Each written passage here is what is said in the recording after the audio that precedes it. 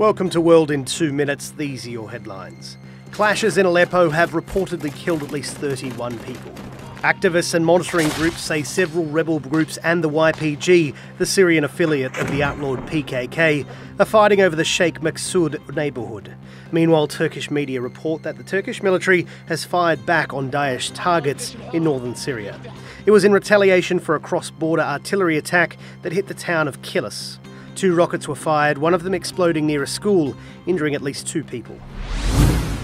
The world's biggest data leak has revealed that 8 members of China's Communist Party held offshore companies, including President Xi Jinping's brother-in-law. But the Panama Papers don't show that politicians have benefited unduly. The global fallout from the leak continues in Iceland, where the governing coalition has called for an early election after Sigmundur David Gunnlaugsso resigned on Tuesday. The leak revealed his wife owned a secret offshore company that held a stake in Iceland's bank. Former Agriculture Minister Sigurdur Ingi Johannsson has replaced him. Bangladeshi police say a liberal blogger was murdered on his way home from Jagannath University on Wednesday night. At least 3 attackers accosted Nazimuddin Samad with machetes and shot him as he fell to the ground. Hundreds of student protesters blocked roads around the university. The students said, had killers of other blogs been properly penalised, Samad would not have been attacked. In 2015, at least 5 secular writers and a publisher were killed by militants.